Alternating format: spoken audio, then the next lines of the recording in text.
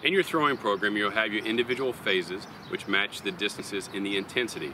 But I want to give you more of a specific example of how the energies applies to each phase.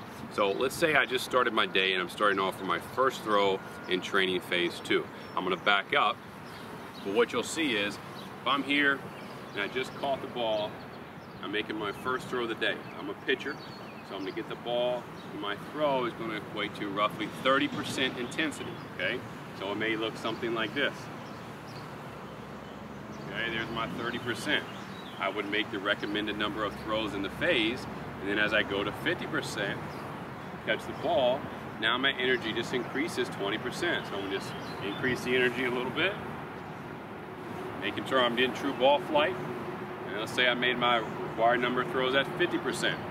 Now I have the opportunity to start going to, hey, a little bit harder.